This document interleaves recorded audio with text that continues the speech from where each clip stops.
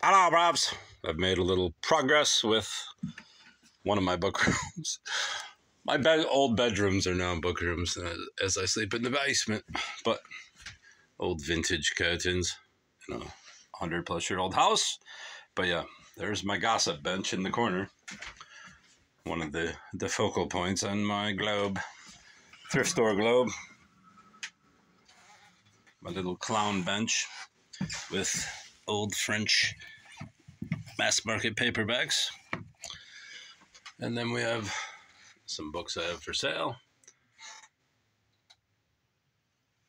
Old photo of somebody I don't know, an old closed circuit television, a whatever the hell that is, tenor rotor, vampire books, werewolves, zombies, Frankenstein, urban legends, superstitions, symbols, miscellaneous tall books, and miscellaneous books I've not sorted.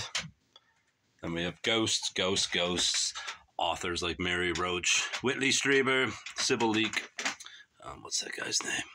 Can't remember.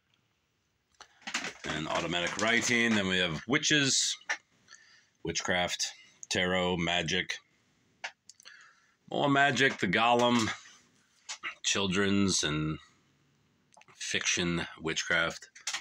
Then we have an old cat lady that I picked out of an estate. I don't know what's that, a dreidel.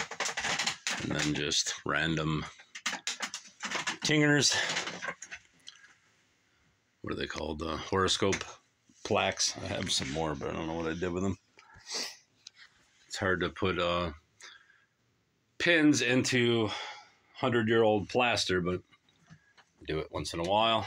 There's old fortune-telling playing cards.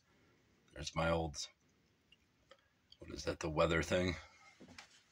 Cataway aerosol cat repellent, so if familiars come around, you can spray them from with 1970s chemicals, the old Flowmaster. This thing, which I've never put a working light switch or cord into. And then we have our author cards. And then the rest of the place is just a disaster, so I won't get to that until I'm finished. Well, at least remotely finished.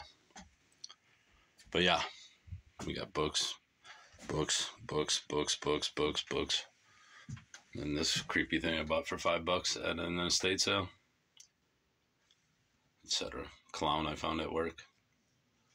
Good times. Old stately chair I got at the thrift store.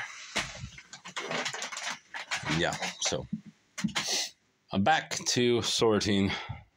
Hopefully I can put this place back in tip-top shape and get to more buying and sorting.